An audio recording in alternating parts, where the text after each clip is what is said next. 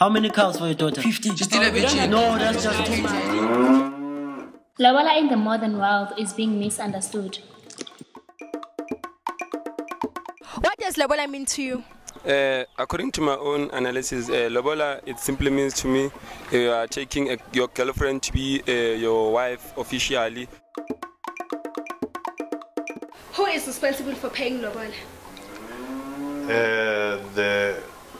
The man who wants to marry a woman.